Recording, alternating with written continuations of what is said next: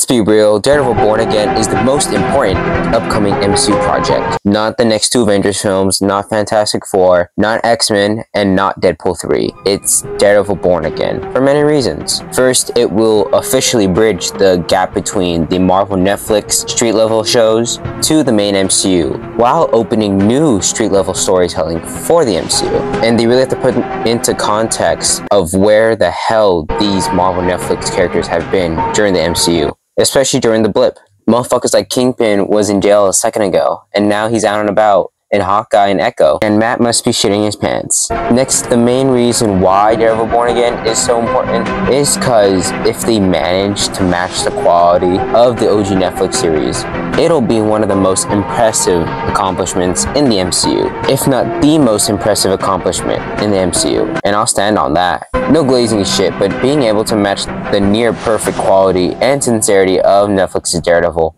while being a reasonable continuation with these characters that we love, building its own unique story in the process, is a dream come true for non-Daredevil fans and Daredevil fans. For non-Daredevil fans, it'll prove more mature audiences that the MCU can make and offer top-tier TVMA television. That's what the Netflix series offered. And for those Daredevil fans, it'll make this wait to revive Daredevil so worth it, leading to so much excitement for the future for Daredevil as a character and the entire MCU, especially street level wise. Honestly beating the superhero fatigue allegations. Now, if this goes to shit, this will not be a good look for the MCU whatsoever. But for us, we will at least have the first 3 seasons of the OG Daredevil to wash down Daredevil Born Again, if it's truly that shit. But with most of the cast coming back and a promising crew behind it, I'm very cautiously optimistic for Daredevil Born Again. So yeah, here's hoping that Daredevil Born Again isn't shit, and is in fact the most glorious shit I've ever seen in my life.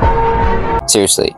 All I'm asking for Daredevil Born Again is to be on par with Daredevil Season 2. I feel like that's the bare minimum, because that's the OG's weakest season, which is still a good season of TV, but it is a tad messy, juggling a lot of storylines that really don't all land at once. So anything below Daredevil Season 2 would be a serious disappointment. I'm really hoping for the best and preparing for the worst.